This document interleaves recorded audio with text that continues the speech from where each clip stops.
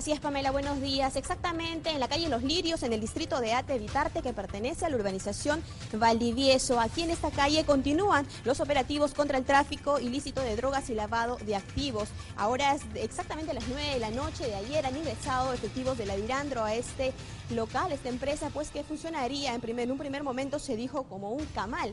Sin embargo, ya al interior hemos podido ver decenas de cajas apiladas de frutas, verduras, que pues servirían como pantalla porque se dijo que desde este lugar se exportan esos camiones, esas frutas y verduras hacia el extranjero, y lo que sospecha la policía es que dentro de esos paquetes iba droga hacia el exterior. Es por ello que desde las 9 de la noche ya van a ser 5 horas de este intenso operativo realizado aquí en Vitarte.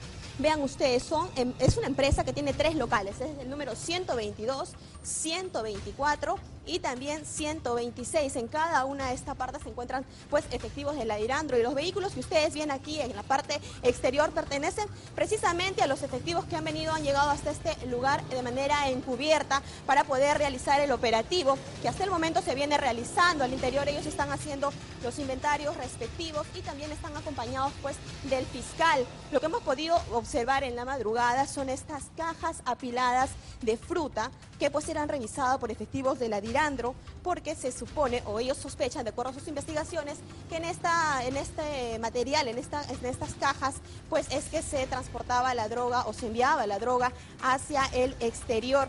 Todavía no se tiene un resultado de este operativo realizado, ya son más de 5 horas, y en las próximas horas pues se va a tener un resultado de este operativo realizado aquí en la calle Los Lirios de Vitarte. Ahora, lo que hemos podido observar justo en la esquina de este lugar es este aviso que pues precisamente requieren personal, ¿no? Requieren personal como empacadores, peladores, y lo que algunas personas han denunciado es pues que esta empresa son explotadores.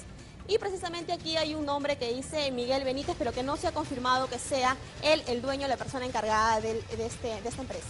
Bien, Talía, muchísimas gracias por la información. Vamos a estar pendientes porque me imagino que este operativo se realiza después de una investigación. Vamos a saber cuáles son los resultados.